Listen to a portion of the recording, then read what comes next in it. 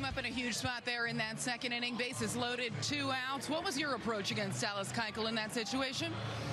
He's a tough pitcher. He kind of works around the corners and doesn't give you a whole lot to hit. And he gave me one to hit and took a good swing on it.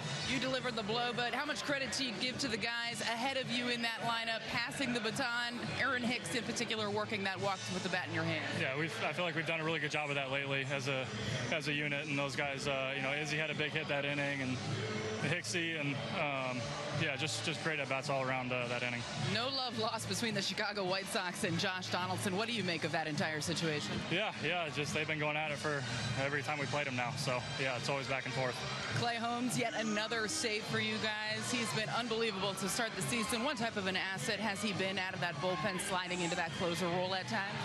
Yeah, he looks really good. You don't see too many guys take the swings that they do against him, and feel pretty good when he's in the game. And he looks like he's on a mission out there and focused, and he looks great. Today marks 10 years service time for you. What does it mean to you to be able to play this game for 10 years and be fully vested? It's well, hopefully a lot more to go.